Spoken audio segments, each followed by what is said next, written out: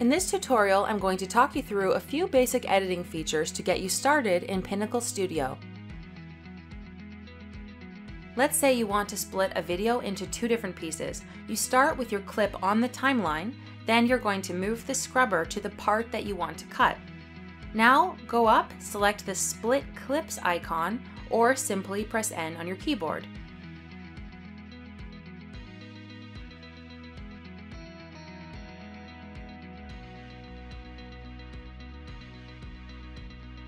To quickly trim your video and remove segments either at the beginning or end of a clip, with your cursor at the end of your clip, click and drag to adjust the length to where you want it to end. Alternatively, you can split the video and delete the part you wish to remove by clicking on the dustbin icon or pressing the delete key on your keyboard.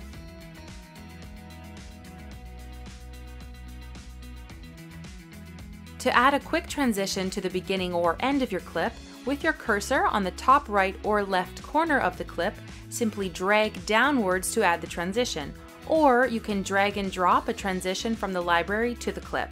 You can also do the same if you have two clips side by side and you want to add a transition in between those two clips.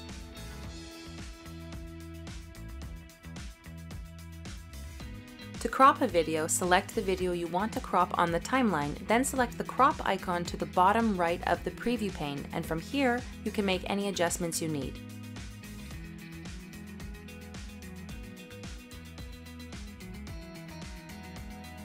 To resize an image, we can select the video on the timeline, then double-click the preview pane. From here we can reposition the image to fit the full screen or create a picture-in-picture. Another way to do this is to select the scale icon to the bottom right of the preview pane.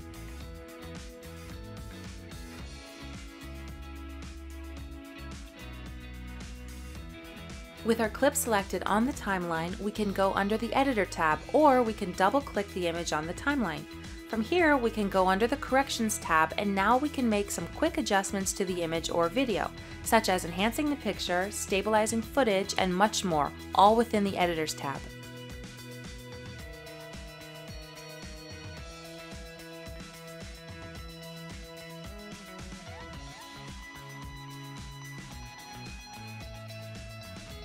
Also in the Editors tab, we can add easy motion to our picture and videos with pan and zoom. If we change the edit mode to animated, we can easily select a preset.